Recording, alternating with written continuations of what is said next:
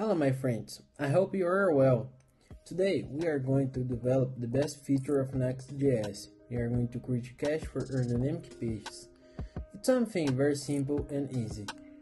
I hope you like it, leave your feedback for me to improve, and if you are interested in more videos about software development, subscribe to this channel. Thanks!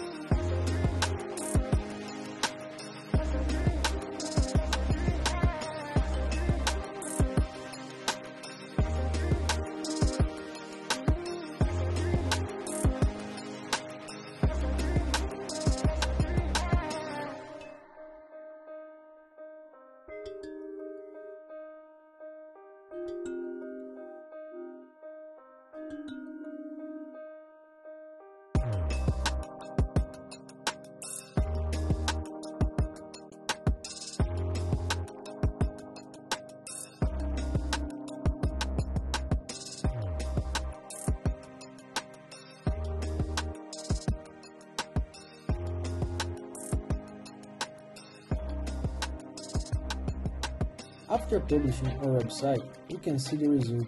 When calling a page for the first time, we have the delay that we simulate with the createDelay method.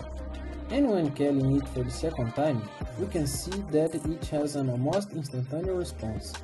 And also, the page that we defined to be created and cached at build time has a very low response time, even on the first request. That is it. I hope you like it. Thanks for watching, leave your feedback, and if you are interested, subscribe to this channel. Goodbye!